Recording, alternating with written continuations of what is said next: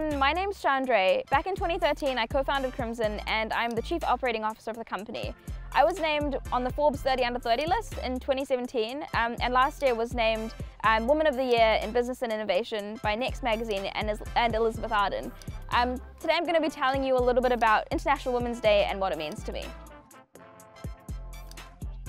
So Jamie and I started Crimson back in 2013, about 6 months after we both graduated from high school. We both went to school in New Zealand and I guess both were very ambitious students. And when Jamie was in year 11, he had a mentor at school who applied to school in the US. And after kind of hearing about the success that this guy had getting into Yale, he was super inspired to kind of figure out how to do this for himself. So he really wanted to kind of, I guess, figure out where the best university for him was and then figure out how he could get there. And basically when we met, I was super inspired by his story of, I guess, challenging the status quo in New Zealand and looking outside of the country for the best university options for him. At the time I thought, I'm either going to go off and become a doctor or a lawyer because, I really like science subjects and I also did a lot of Model United Nations and a lot of debating at school, so I thought these career paths might be good for me. But then when I met Jamie, it really kind of challenged me to think beyond, I guess, what I'd always heard about at school and made me think about different career paths and different university options outside of the ones that I'd heard about locally in New Zealand. So over the course of the 6 months that followed us first meeting when we first kind of finished high school, we talked a lot about the kids we were mentoring at school and how we could better support them to access these great global opportunities. And about 6 months after we first met, in the middle of 2013, we started Crimson to help the kids we were mentoring to have better access to mentors to reach some of the world's best universities. So Crimson started as an organization that would connect kids in New Zealand to mentors at Harvard, Yale, Princeton, Stanford to kind of help them create their own path and figure out how these great opportunities that exist at schools like these ones could be things that they could attain. After we worked with a few students who had amazing results in the admissions process for the US and also the UK, people really loved the idea of it and Crimson grew from there. So it's been a really exciting journey since then and we've been really lucky to build out a really fantastic team of people across 27 countries around the world to now be supporting kids in all of those places to get into the world's best schools. So for young entrepreneurs who are female, interested in kind of starting their own thing, or even people interested in STEM, I have a few tips for you, key things to think about. Firstly, think about pain points that you experience in your day-to-day life. When you're thinking about the problem that you want to solve, my biggest piece of advice is not to overthink it. I think that you should aim to solve the things that have the biggest impact on the world around you and your day-to-day. And then think pretty practically about ways to solve this. My second piece of advice is to focus your time and energy on thinking about how to solve the problem and then actually operationalizing it, spending your time on trying to solve the problem itself. So spend less time creating business plans, spend less time speaking to hundreds of people about the problem, spend more time testing out solutions, figuring out what actually works.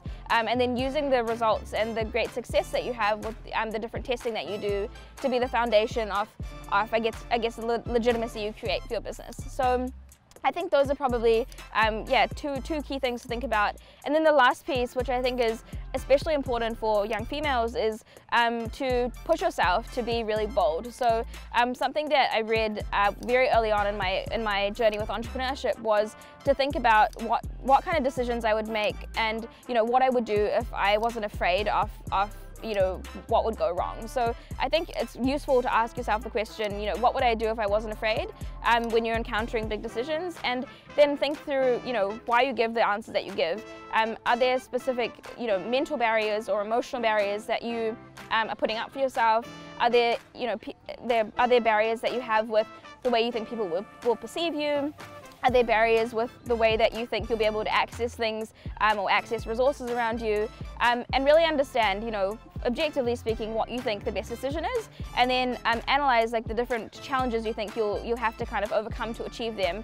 And once you can kind of separate those two things, the best outcome and then also the challenges that you'll face to achieve them, I think it makes it a lot easier for you to think through how you solve each individual challenge, as opposed to being afraid to get to the right outcome because you are only thinking about the challenges.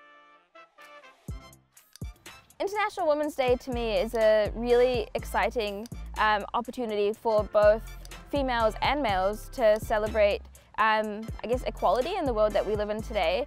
And I think International Women's Day is not just a celebration for females. I think it's also a time for males and to appreciate all the great stuff that females have done in the world around us today and are doing, but also a chance for females to appreciate how significantly the world has changed in the last 50 years for both males and females. So I think that, yeah, International Women's Day represents, number one, this idea of equality and both males and females appreciating that. And number two, I think it's an opportunity for us to spend some time kind of reflecting on all the big sort of leaps that we've made as a society in allowing the world to be more equal. So we think about, like, in the last 100 years, women around the world being given the right to vote, and women now being, leaders in like STEM or in technology, in fields that were previously very male dominated. Yeah, International Women's Day is about being able to reflect on how much we've come as a society. And then finally, I think that International Women's Day is also a great opportunity for both males and females to understand, like, what some of the biggest challenges that still stand in our way of being an even more equal society are, and having some mutual understanding of that. So it's about males and females celebrating each other and how far we've come, but it's also about really reflecting on what we've learned, and also understanding the world we live in now and what we want to learn if we look back on on things today in 20 years time or 25 years time. One of the things I'm most proud of at Crimson is that we have a very diverse environment. So we have, diversity in ethnic group, we have diversity in culture, we have diversity in age, and what makes me excited about all this diversity is that we have, such different perspectives coming together and helping us to solve the big problems and kind of come up with solutions for the big opportunities that are in front of us as a company to help our students get the best outcomes.